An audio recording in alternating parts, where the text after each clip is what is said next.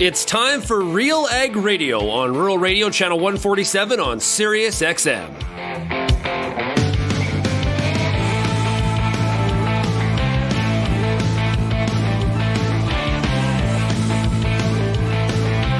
RealAg Radio and RealAgriculture.com is your home for insight and analysis of the issues that are impacting your farm business. Let's get real and get connected with RealAg Radio.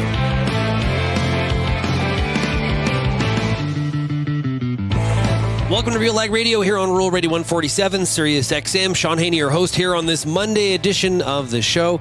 Hey, thanks so much for making RealAg Radio and Rural Radio 147 a part of your workday. And of course, big shout out to everybody listening out there on the RealAg Radio podcast. You know what I love about this time of the year is that for a lot of you listening, you're not you're not trapped in your shop or your office and you're trying to slug through the winter time. You know, right now, the bulk of the audience is out and about. They're outside, they're in the tractor, they're in the field. And so we're talking about the things that you're dealing with right now. So I really love when we're broadcasting here in the middle of the growing season. And today, especially because it's Agronomic Monday, on Mondays on RealAg Radio, we always focus on agronomics. And today will be exactly that. We're joined by Peter Pete Johnson. He'll be here to talk about all things agronomy. Got a bunch of questions for Pete that we're going to cover. We've got fungicide application in a dry year. That's mainly when we're thinking about maybe the corn market in Eastern Canada, as there has been a real dry bias. And we're also going to cover some of the weather conditions out here in the West and a whole lot more for sure. We're also going to hear a conversation, a recent Canola School episode with Shawn Senko of the Canola Council of Canada. He talked to RealAgriculture's Kara Oosterhuis. They talk about the early detection of blackleg in your scouting when you're out in your canola fields. So something that's really critical and important for you to be taking into consideration. And we'll also have time today for the top ag news stories of the day as well. If you have any feedback on today's show, we'd love to hear from you. You can send me an email, shaney@realagriculture.com. Or you can call us on the RealAg feedback line, 855-776-6147. And of course, you can always find us across all the different social media platforms as Real Agriculture as well. Hope you had yourself a great weekend. I did. We caught up with some old friends we haven't seen for a long time, which was a lot of fun on Saturday. That was great. Yesterday, spent the whole day in Great Falls, Montana, watching a American Legion baseball doubleheader. Beautiful weather. And so that was good too. Yeah, nice day for a drive. Absolutely. So hopefully whatever you did, you enjoyed yourself and you recharged a little bit. And probably a lot of you were out scouting fields and doing stuff like that. So it is go time. It is that time of the year where you're not afforded the ability to take a whole bunch of time off. I fully realize that and totally respect it. Okay. We got some feedback here. Speaking of feedback, we should hit on it. Dawn, now on Friday's show, we were talking about the Viterra-Bunge merger or potential thereof. Now, this was all triggered by Glencore trying to acquire Tech Resources, okay? Now, it seems like it's gone kind of cold, though, on that front, and when it comes to rumors around Bunge and Viterra potentially becoming new mates. Now, we were talking about the benefits of mergers, or potential benefits, the reason why you pursue them. Now, Don sent us an email, and he said, well-executed mergers should result in cost savings for participants, definitely. Beyond that, there are advantages in market power that are less transparent. If you are the boards and executives of these companies, you will clearly want both for the benefit of your bottom line. Appreciate that email and piece of feedback, Don. I think there's a lot of truth to what you're talking about there. Got another email here from Dave. He says, U.S. listener here. He's a dairy producer in the mid-Atlantic states. He says, enjoy your show and listening to, and gives me a different perspective on all things agriculture from north of the border. I think there's probably just about as many Canadians listeners as there are U.S. listeners, I'd bet. I've learned a few things or two from listening. Enjoy the commentary in the U.S.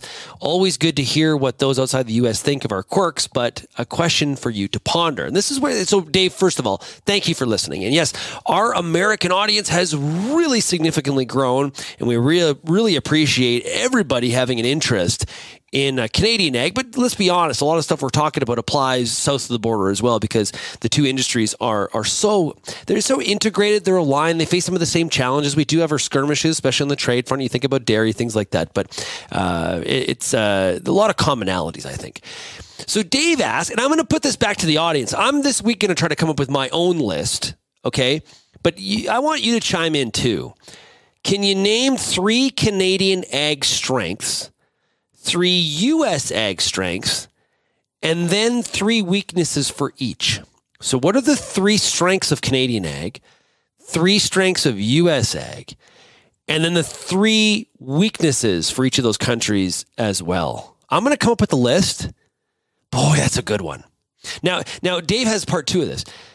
After listing the 3 strengths and 3 weaknesses, do you think U.S. and Canadian ag complement each other? Or do we mostly just butt heads because we share several of the same strengths in common? Then add in, where does U.S. and Canadian legislation put us in the complementary versus adversary relationship? He says, for me, on the dairy side, I'd say it's complementary, but we're like siblings. We have a spat now and then, but we get over it and make up. So, Dave, I really appreciate this. This is a really good exercise. So I am going to work this week on my own list of this. And if you have, start with the 3 strengths and 3 weaknesses. If you were to name 3 strengths and 3 weaknesses for Canadian ag and U.S. ag, what would that list look like? Give me 3 of each, okay? So if you want to send those to shaney@realagriculture.com, I'll compare it to what I think it is, and then we can discuss it as the week progresses here on the show. So please take part in that. It'd be a lot of fun, and I would love your input. Make sure where you're from, too, because I want to know if you're putting those 3 Canadian or those 3 U.S. ag strengths. I know you're from Canada versus the U.S., because that's an interesting sort of comparison as well. Let's take a break. When we come back, we're going to get to Peter Pete Johnson here on Agronomic Monday right after this. We have the financial tool you're looking for. An advance payments program, Cash Advance from CCGA, is a low-cost farm financial tool that can help cover your spring working capital needs. Borrow your first $350,000 interest-free, with the rest at prime less 0.75%. Apply on over 50 commodities. Call our experienced team or visit ccga.ca. Cash advances are made under the Government of Canada's Advance Payments Program. How's your seed quality? What should you treat with? What about herbicide carryover and environmental concerns? Spring is here, and you've got a lot of things to think about in regards to your pulse crop. The Pulse School on Real Agriculture has information and advice for all these questions and more to help you navigate this season. Brought to you by BASF. Pulse School episodes are available at pulseschool.com, realagriculture.com, or as a podcast on your favorite streaming service. Download the latest episode today. Infuse some energy into your next corporate event, customer meeting, or conference with RealAg Radio, Canada's national agriculture radio show. Create a unique experience at your next event with host Shawn Senko, broadcasting RealAg Radio live on SiriusXM, featuring exciting guests, captivating interviews, and the latest news from the agriculture community. Contact advertising at realagriculture.com or call 587-787-1795 to book your on location with RealAg Radio today.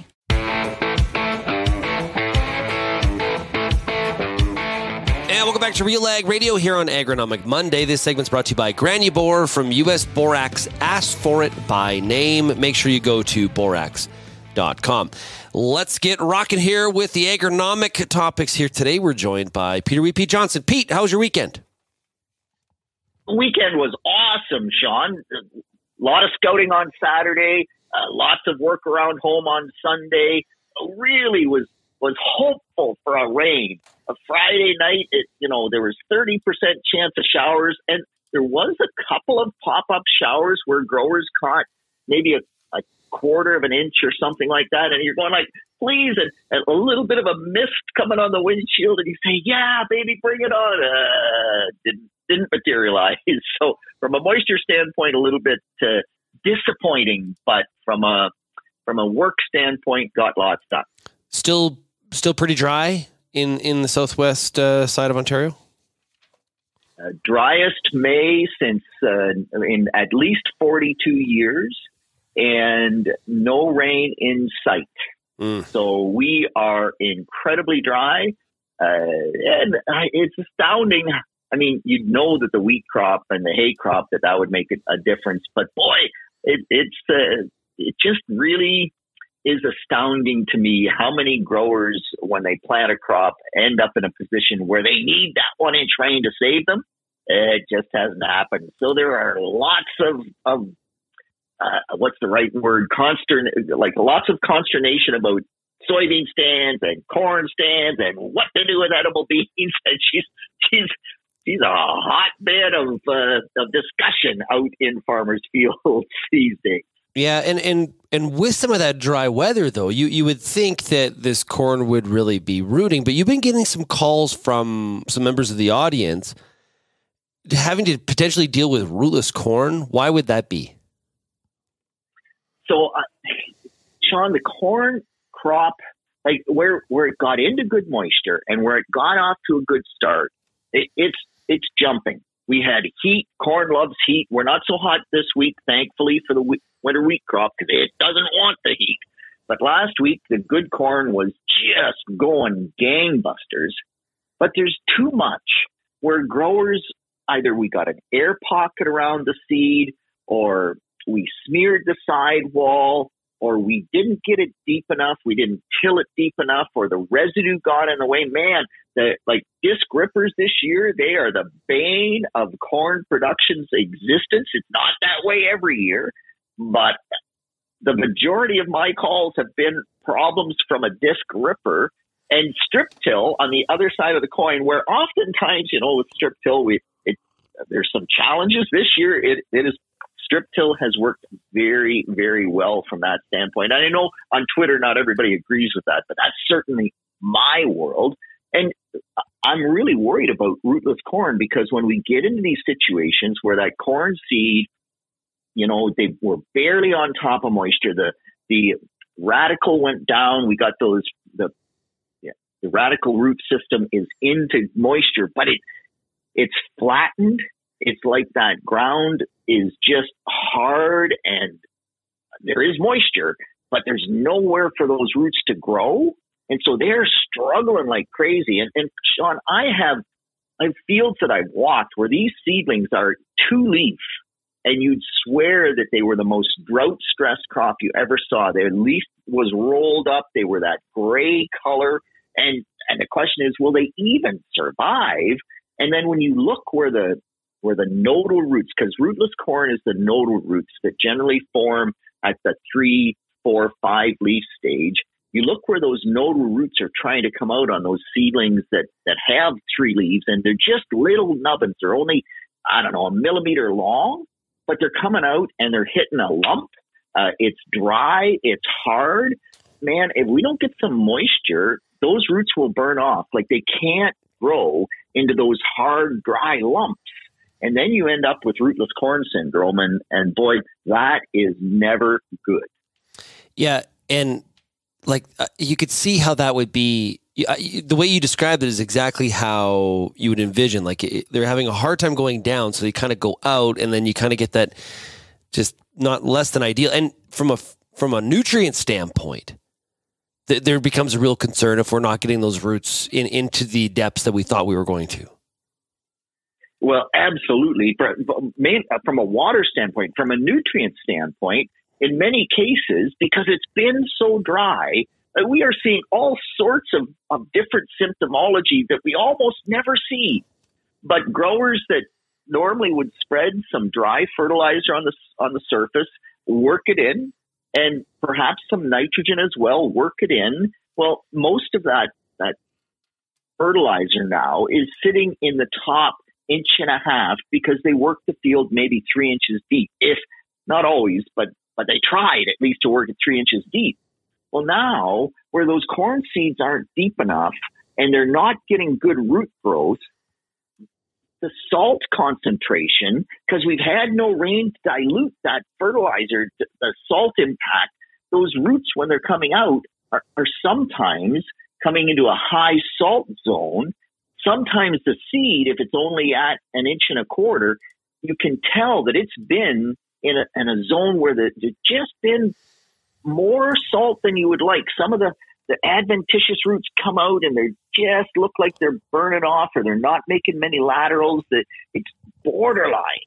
And that means that from a nutrient standpoint, if all of that nutrient stays in that top 1.5 inches and we don't get rainfall, man, I'm really worried about positional nitrogen shortages, because the nitrogen didn't get moved down, and the plant's going to be growing roots down in the 6-inch, 8-inch, 12-inch zone. Gosh, in the wheat fields, they're already the plant's probably at 2 feet, and if the nutrients aren't where the water is, it doesn't work so well. Meanwhile, on the prairies, we've got I'm definitely warmer conditions. And what we're seeing this week, if you kind of look across Alberta, Saskatchewan, and Manitoba, there's multiple days of 30 Celsius or 85 Fahrenheit for all of you followers of Fahrenheit out there. We've really warmed up. Now, some of these areas that are getting this heat too have pretty decent moisture conditions. We are going to see this crop really launch higher with that kind of heat. Yeah, absolutely. The problem is that Western Canada is primarily canola and wheat, and neither of those crops like temperatures when they go over 30 Celsius. In fact, over 25 Celsius, wheat's not happy. You start going up into the mid-30s, and wheat actually is going negative. It can't grow as fast as the temperature is trying to drive it. It can't suck enough water, even when it's got good moisture. And I mean, it's definitely way better with moisture than the double whammy of no moisture and high temperatures, but it'll jump. But the high temperatures, if you're a corn grower, you're a soybean grower, yep, they can tolerate those high temperatures. But boy, for the wheat crop in Western Canada, it likes it cooler. So but hold on. If we're like, I'm looking at, what am I looking at here? Saskatoon, I think. Yes, I'm looking at Saskatoon. It is anywhere from 24 to 31. That sounds good. So with wheat, and here in Ontario, man, last week we were up to 33 a couple of days, 34 in some areas. And high humidity. Man, no, actually, really low humidity. What is the most weird here? Thing. Exactly. It's like we had lots of days at 20, 25% relative humidity, sometimes 15%, no dew in the morning. It's like, where do I live, man? Like, am I living in Lethbridge? Am I Shawn Haney in Lethbridge? Because oh gosh, it's just totally different. Now, not every day like that, but a real string of them. And so I'm much happier this week because we have one day forecast at about 26 as a high. The rest is all below 25 as a high. And our nighttime temperatures are getting down into the, 11, 12, 13 degrees Celsius range. It's critical, true grain fill in the wheat crop to lengthen that grain fill period that we don't have high temperatures.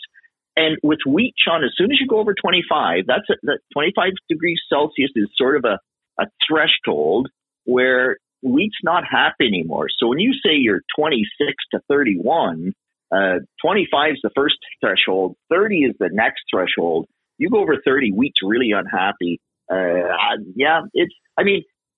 not in a critical phase in Western Canada, so I don't mean to overblow it. But you get to within 3 weeks and you're soon going to be there. Like the wheat crop needs to be happy from 3 weeks before heading, right through grain fill. If you're going to have big crops, it needs to be going gangbusters, maximum speed from 21 days before it heads out. And I expect you're probably with those temperatures going to start heading out somewhere around July 1st. Yeah, we're, June the 5th today. It'd be nice to have cooler temperatures by the middle of June for sure to keep that crop at its maximum yield potential. How critical is the low? Like, when I'm looking at the Calgary forecast right now, and we're like 26 to 27 all week. Okay. But the lows are anywhere from 9 to 15. How much should we pay attention to the lows at this time? I think from a herbicide standpoint, but that's not getting too low. But what are your thoughts?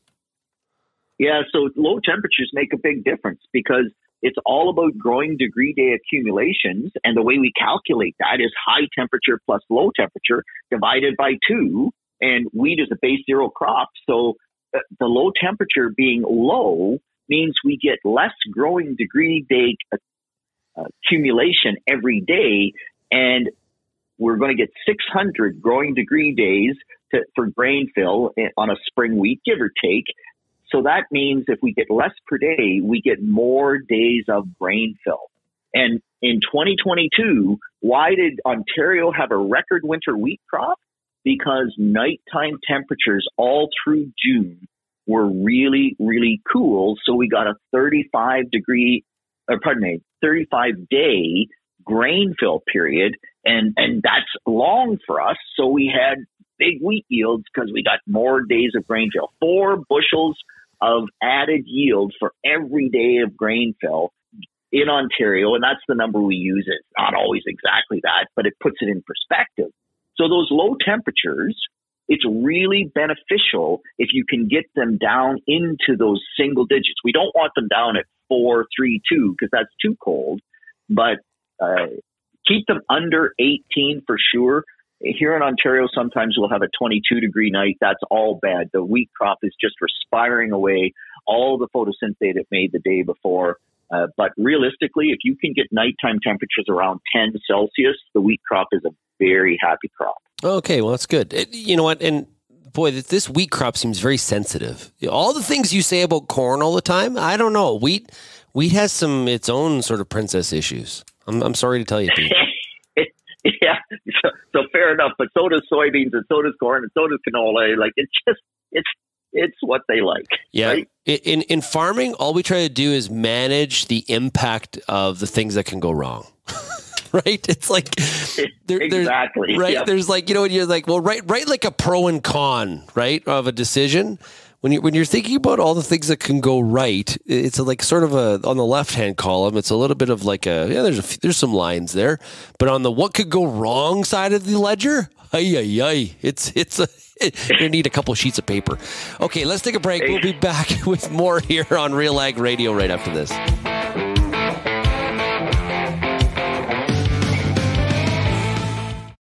Did you know that Pioneer now has a full lineup of Enlist E3 soybeans? Take a look at Pioneer brand Enlist E3 soybeans for the highest yield potential and for the best agronomic package and herbicide trait options. From the lab to the field, Pioneer brand Enlist E3 soybeans are the best in beans, period. Ask your local Pioneer representative about Enlist E3 beans. As you head out into the field this season, the Corn School's got you covered. Everything from tillage discussions, weed control info, field trial results, yield strategies, and more. The Corn School on RealAgriculture.com has the information and advice you need to help you succeed. Brought to you by Pride Seeds and BASF. Corn School episodes are available at cornschool.com, from RealAgriculture.com, or as a podcast from your favorite streaming service. Download the latest episode today. Hi, I'm Bernard Tobin, host of the Soybean School on RealAgriculture.com. Throughout the year, on the Soybean School, we'll bring you timely agronomic video content from planting to harvest, from the latest agronomic research to the latest in production technology. Check out our massive video library on YouTube, RealAgriculture.com, or download the audio podcast versions wherever you get your podcasts. The Soybean School is brought to you by Pride Seeds, BASF, and Syngenta Canada.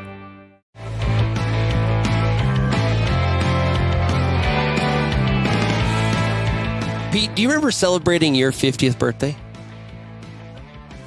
Yeah, I vaguely, kind of, sort of, yes. Why? Vaguely because it was a while ago, or vaguely because you had too many pops? Vaguely because those types of things are just like, it's not where my memory makes solid links, because it's not crop related and it's not a yield.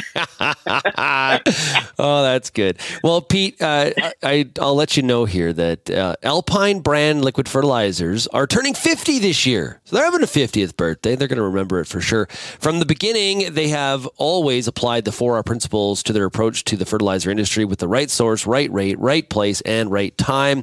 They're committed to Canadian farmers, always delivering the highest quality liquid products, including their patented award-winning BioK line of nutrients. To find out more, visit them at alpinepfl.com or call 1-800-265-2268.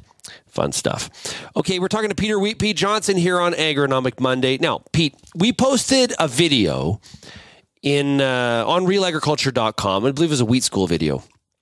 And we were talking about T3 fungicides in a dry year. Now, before we get into it, because it created a lot of conversation over the weekend, on comments on the video, comments on Twitter, social media. Let's define T3. What stage are we at for those of us that don't follow from that standpoint? So any real wheat grower, any good agronomist, Shawn, knows what a T3 fungicide application is. So, here you are, this budding agronomist, and you're going like, what does that mean? Come on. Yeah, I'm asking the questions because I know that myself and a number of people in the audience are like, T3, can we talk less scientific? What am I looking at? What leaf? Yeah, so actually it's the head spray. So the fusarium spray, basically the wheat heads out, and 2 days after the wheat heads out, it starts to pollinate. And so it's that timing where we're trying to target the head with a fusarium spray, and the whole focus is on reducing the level of dawn in the crop, and also still protecting the leaves from yield. But this is when we start getting into the specialty nozzles and making sure that we target that vertical head instead of the horizontal leaf. So it's the last spray, the head spray, the scab spray, the fusarium timing, but the head is out, and it's only been out for 3, 4, 5 days, something like that. Okay. Now, the video talking about T3 fungicide application in a dry year. And talk about what the video discussed and what got people stirred up on both sides of the discussion. So it's dry in Ontario. By the way, Shawn, it's not just dry in Ontario. I've had the exact same question from growers in Michigan and even some growers in Wisconsin that have reached out saying, boy, it's dry here. What do we, where are we at about that? So I talked a little bit about it on the Word on Wednesday, and Bern Tobin from RealAg called me up and said, Pete, that'd make a great wheat school video. So what we were trying to do, because on average, if you have good moisture and fusarium risk in Ontario, you just spray a T3 fungicide. The risk of dawn in your grain and making it unmarketable, it's ever present. That's the right term. It's ever present. So it's just an automatic thing. Plus the data supports that. On average, it's basically a 9 bushel yield gain and better quality straw. And there's so many wins out of doing that. But that's when you have moisture. And so fast forward to 2023, and we got 1/3 or less of average moisture in May. And then we had this heat wave hit last week. And so the numbers all change. The fusarium risk has dropped to as close to zero as possible. Never say never, but boy, the probability of having a problem with fusarium or dawn in the grain is just incredibly low. And so that means that, well, we don't have the quality factor, plus it's super dry. And whenever it's dry, you get less disease potential. And when you have less disease potential, then probably you're going to get less yield benefit. And so when we look at the data, and this is exactly what we were trying to do, was help growers make the decision do we spray a T3 fungicide or not, given the odd situation we're in 2023? Super dry, no fusarium risk. The whole perception about, using a fungicide for plant health, because we do get better plant health, we do get cleaner straw, but what is the economics of that? And so on a dry year, instead of a 9 bushel yield, we're probably looking at about a 6 bushel average yield gain, assuming that things don't go totally droughted and the crop dies from lack of moisture. And then you back up and say, well, do we have tramp lines in the crop? Because if we have only put on a single application of nitrogen early in the going and there's no track lines through that wheat field, well, now we have tramp damage as well. And that's about 1.5%, give or take. So, 1.5% off of 100 bushel wheat, that's pushing close to 2 bushels. My 6 bushel gain becomes 4 bushel gain on average. And the economics really start to get tight from that standpoint. If you have the track lines and the wheat is coming back in those track lines, it's the exact opposite. Because now if I track them again, I don't get those green delayed maturity heads that I fight with, messing up my sample in the crop. So there's all these different parameters, and it's just been a really interesting discussion around whether you spray that T3 fungicide or not. And if you're on a sand soil and the crop has already gone blue from drought, it's into leaf roll, or actually my great friend Nature Nut Nick from Strathroy, he's on heavy clay. The majority of his field is just going limp or rolling up from drought stress, because those are the two soil types where you get drought stress first. Yeah. The blow sands, because they don't hold it. The clays, because they don't give it up. If you're in that situation, well, then I think spraying a T3 fungicide becomes not economic. But on the other hand, Evan Arts, a great director with Middlesex Soil and Crop, tweets out a picture of his wheat crop, and he's on nice clay loam soil.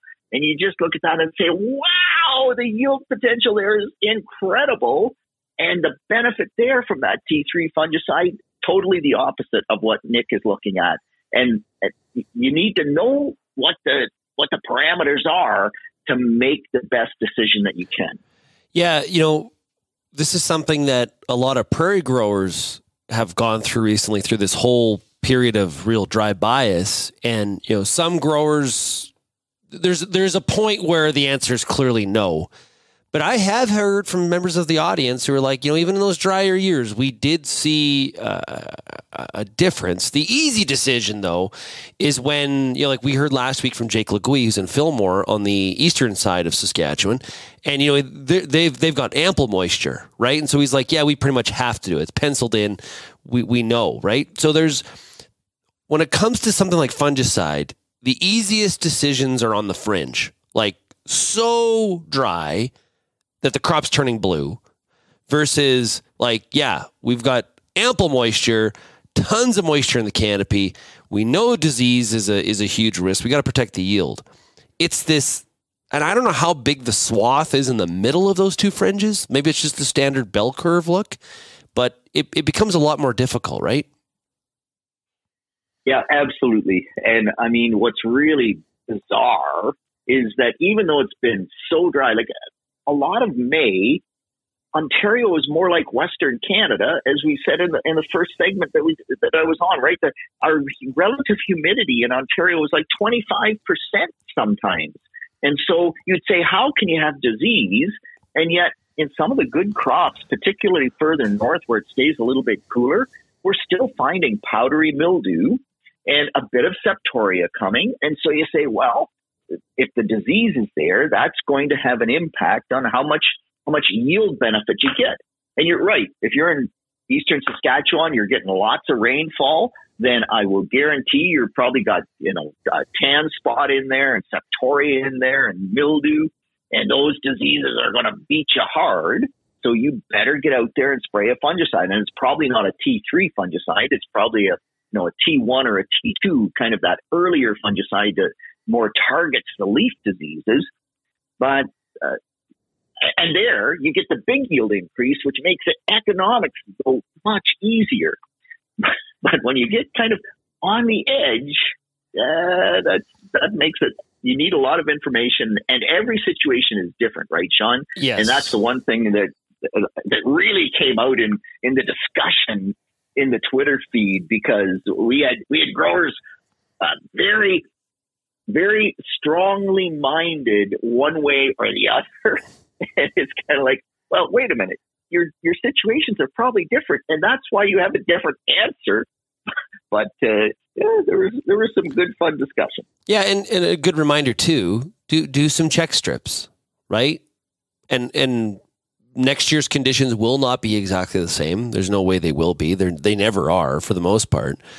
But do that check strip so that you can evaluate, right? Otherwise, if you don't do it, or you do it on 100% of the acres, like any product, you really just don't know. So do that check strip.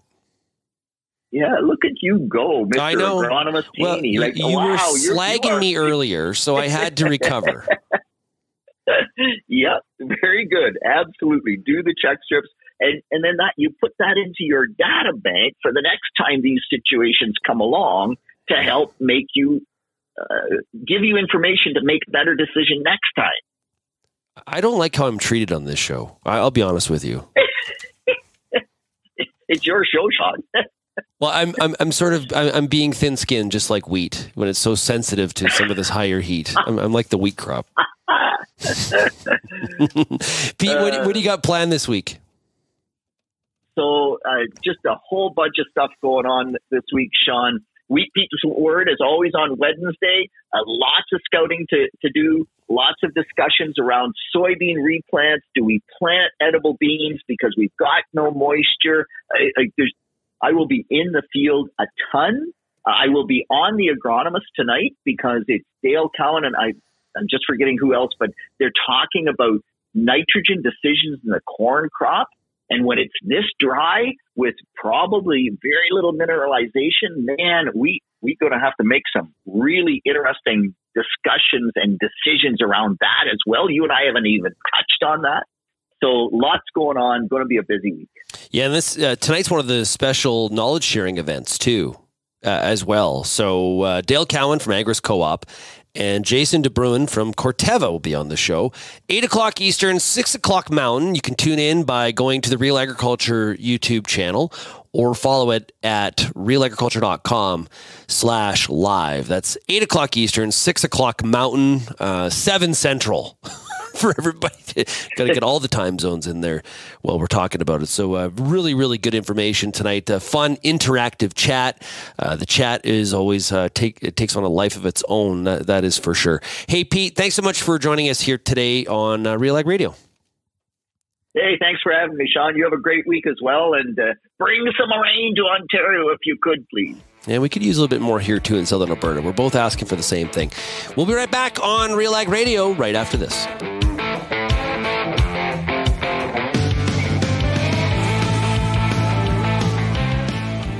ABJ Agri-Products is North America's exclusive distributor for air bubble jets and easy jets. These sprayer nozzles reduce the number of driftable droplets and at the same time maintain a uniform droplet size, primarily between 300 and 400 micron, ensuring more even dispersion of your chemical products, providing reduced drift and increased plant coverage. Let us help improve your spraying operation by visiting abjagra.com. That's abjagri.com. Whether you're seeding, harvesting, or anything in between, the Wheat School on RealAgriculture.com has you covered. Timely agronomic information from industry experts available online anytime. Give your wheat crop a good start and a great finish with the Wheat School on RealAgriculture.com. Brought to you by C&M Seeds, Syngenta Canada, and the Alberta Wheat and Barley Commission.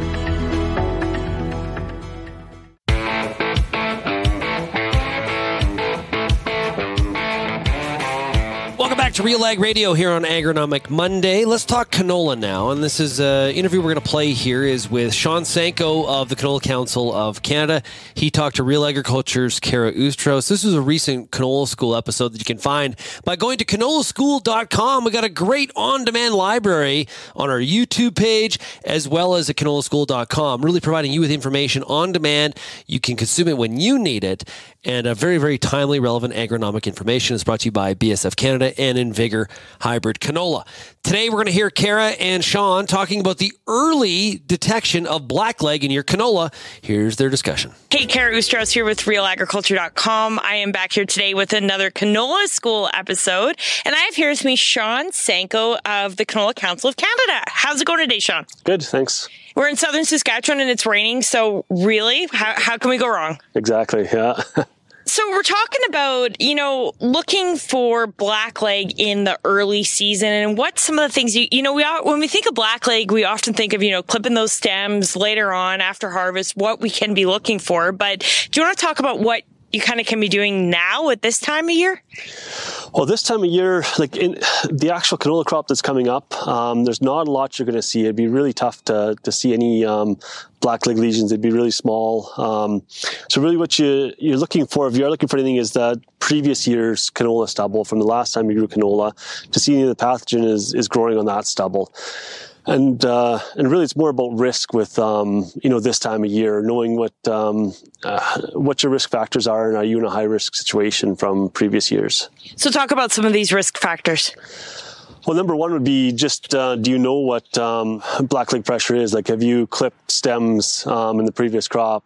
And if you haven't, I'd consider that a higher risk situation because you don't know what's going on. And of course, factors like tight rotation, that canola every second year. Growing the same variety multiple times, then you've been using the same background resistance on the field. So things like that are some of the keys that can really lead to blackleg issues. Okay, so if you are in one of these high risk situations, I know if we see blackleg later in the season, there's not really anything we can do about it. Is there anything you can do about it if you know you're in a high risk situation? Yeah, if you're in a high risk situation, there are blackleg fungicides out there, but the key with them really is it's got to be early. Like I think the latest would be 2 leaves. So ideally, cotyledon 1 leaf would be the ideal timing for it. So really, if you're going to do it, you want to be in just in that early time. If you miss the timing, there's not a lot of effectiveness of the fungicide. So talk a bit about the cycle of blackleg and why we would want to spray it early. That's when it really develops, is in those early stages.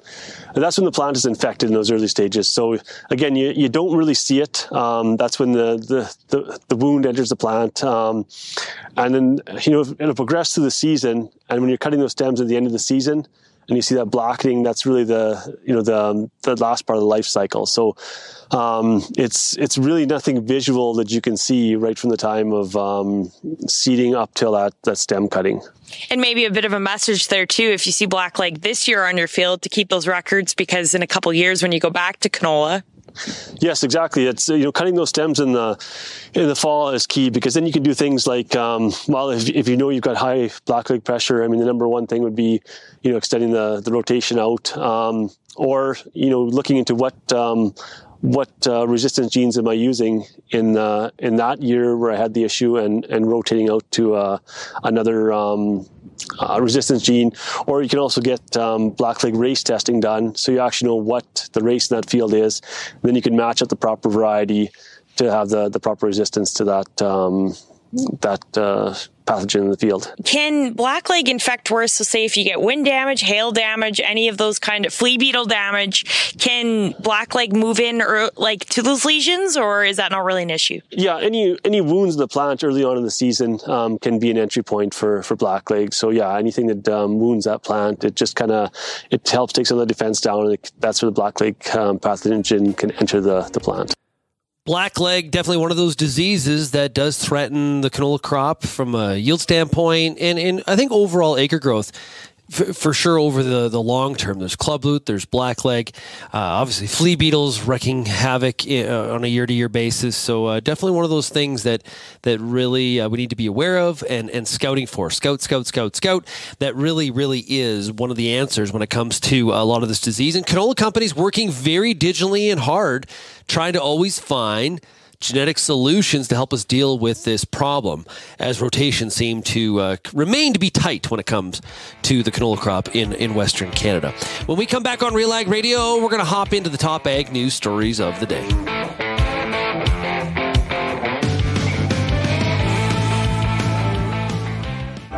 Join us for the Canadian Beef Industry Conference, August 15th to 17th at Calgary, Alberta. Spend time networking on the trade show floor, hear from keynote speakers, take in breakout sessions designed to increase profit, manage your rangeland, and navigate trends. Get up close to advanced techniques and hands-on demos, and experience bullfighting at the closing party. Proud, innovative, and loyal, we are beef. Registration is now open. Visit CanadianBeefIndustryConference.com for full details and to register. Canola is more than just a pretty face in the prairie landscape. It's a big business, both here and around the world, that requires you to be informed and up to date on everything it takes to grow a successful crop. The Canola School on RealAgriculture.com has an expert library of video resources covering markets, agronomy, and more to help you grow a healthy and profitable canola crop. Visit CanolaSchool.com today. Brought to you by BASF Canada and Invigor Hybrid Canola.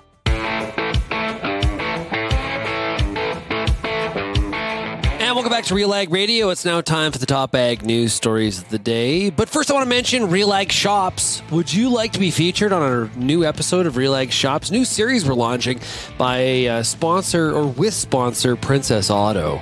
So I encourage you to reach out to me. shaney@realagriculture.com is my email address. If you have a shop that you think is really cool and should be featured. Now, it doesn't need to be new. It could be a shop that you've just kind of fixed up and you're doing some really cool, effective stuff in there. You get added some new features, whatever it is. We are very interested in talking to you. So reach out to me by that email and let me know.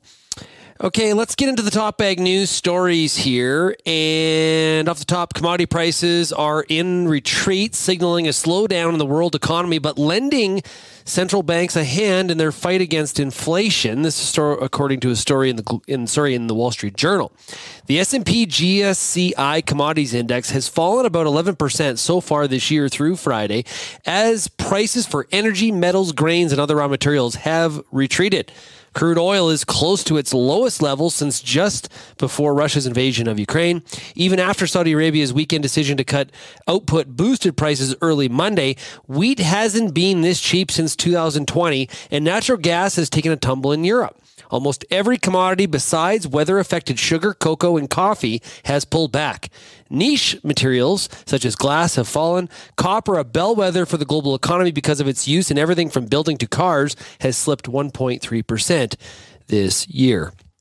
So this is something, you think back to last week's discussion with Errol Anderson from Pro Market Wire, this is exactly what he's talking about. He is saying that the signals are there, that inflation is not as big of an issue as some people are making out, and we're actually going to be in a relatively quickly in a deflationary environment. Now, everybody has different perspectives. There is another argument to that, but from this standpoint, in this article, that's exactly what Errol is talking about. Expectations that interest rates would fall before December helped boost markets this year, but persistent strength in the economy has surprised a lot of investors. Derivative markets show investors now expect the Federal Reserve's target rate to sit at 5% at year-end, according to TradeWeb, up from just about 4% last month. The disappearance of bets on rate cuts has driven up short-term Treasury yields, but the climb hasn't rattled other markets. That pattern, in which stocks have benefited from expectations of the Fed rate cuts and from signs the economy will remain strong, has made it especially challenging to forecast the market's path going forward, investors say, according to a story in the Wall Street Journal.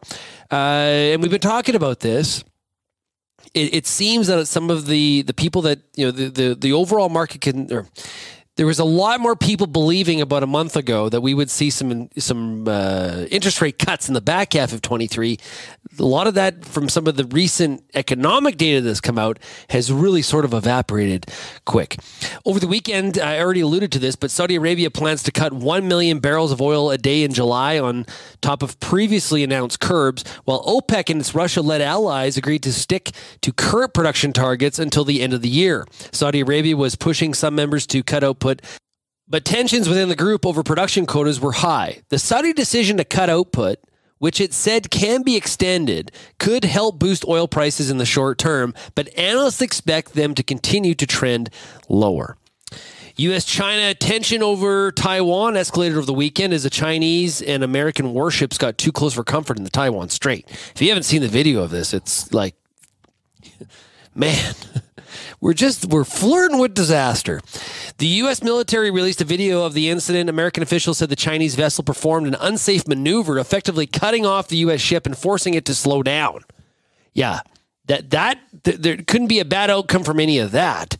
Other news, only one case of avian influenza reported in Canada in May. Kelvin posted this story on RealAgriculture.com. There are plenty of unknowns surrounding the highly pathogenic avian influenza outbreak that has killed millions of chickens and turkeys on farms across North America going back to early 2022. But a drop in the number of new cases in the month of May is a positive sign for the poultry sector. Now, some of this has happened because of improved biosecurity, reduced shedding by wild birds, different weather patterns, random luck, or a combination of all the above. The why part is unclear and should no doubt be subject of some research.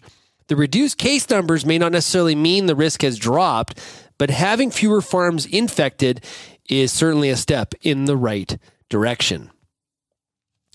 Interesting story from The Logic.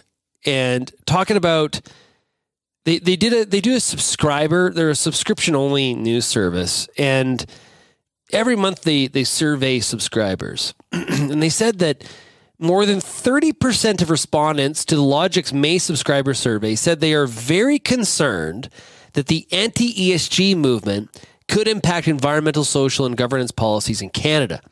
Another 27% said they were a little concerned, 4% said they were not very concerned, and 12% said not concerned at all. Every business relies on environment, social, and governance stability to function, said one subscriber. There must be a responsible sector that recognizes, honors, and protects our privilege to function within our environmental and human context. As The Logic previously reported, anti-ESG sentiments have been growing in the U.S., and some groups have asked Canada's big banks to commit to ongoing fossil fuel financing and shelve or suspend net zero emission targets. You could describe it as anti-ESG. I just wonder if instead some of this is being misinterpreted as just people asking sober second thought questions on what we're doing. It does make me wonder when we get to the next Canadian federal election, and I know there's a lot of numbers showing that, overall Canadians, one of their big concerns is how Canada deals with climate change. And I just wonder if we do hit a real rough patch in the Canadian economy in the back half of 23, early part of 2024, how all of a sudden, and if there is an election in spring of 24, how much pressure there is on the federal government, the current Liberal government, to back off on some of the increases to the carbon tax are those raises something that no matter what happens economically, Canadians believe that much in climate change? I do wonder, and I think that the Conservatives' task is still to work to separate. You can fight climate change without a carbon tax, and separating those two is something that they're going to have to really, really employ if they want to win the next election. Interesting stuff. Okay, if you have any feedback, send me an email, shaney@realagriculture.com. Remember our task at the beginning. What are the 3 U.S. and Canadian ag weaknesses and strengths? You can send those to those emails. Thanks so much, everybody, for getting real and getting connected with RealAg Radio, and we'll chat again tomorrow. Cheers, everybody.